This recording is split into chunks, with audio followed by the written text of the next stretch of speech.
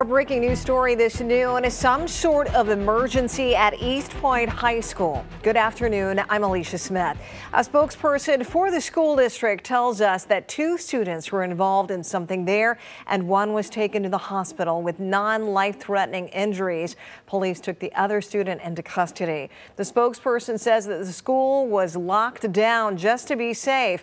The school dismissed the children at 11:20, the normal dismissal time.